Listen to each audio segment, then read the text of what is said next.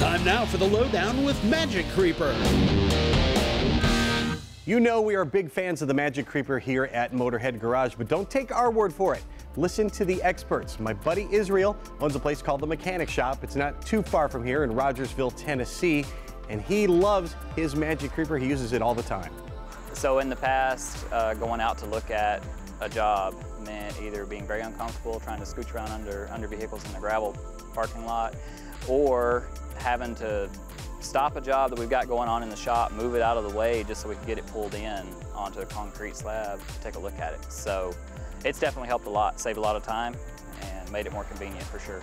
A traditional creeper will not work in gravel, will not work over rough and uneven surfaces. You got something laying in the floor, air hose, even in the shop. We try to do most of our work on the lift inside the shop, but you have those times when it's just roll under, make sure something's not leaking, transmission pan or something like that. And instead, to know that I'm not going to get hung up on a creeper with a little small piece of gravel that come in out of the gravel parking lot and hang up a creeper, that's really a big thing. So as the owner, I try not to get any dirtier than I have to.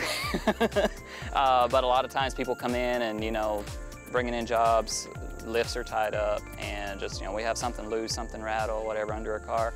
I like it because we do have a gravel parking lot right now. And I like that I can take it out, use it, go under a vehicle just for a quick moment, look at it, or even triage to see how quick or which mechanic to turn it over to or whatever. So use it for that, roadside hazards, roadside. I fortunately haven't had any of those yet, but I try to keep one in the car for that purpose.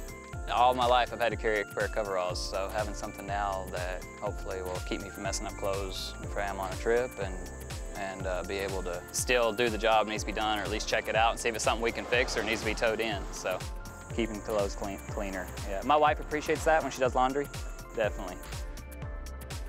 I thought it was a sales gimmick, I mean, to be honest with you.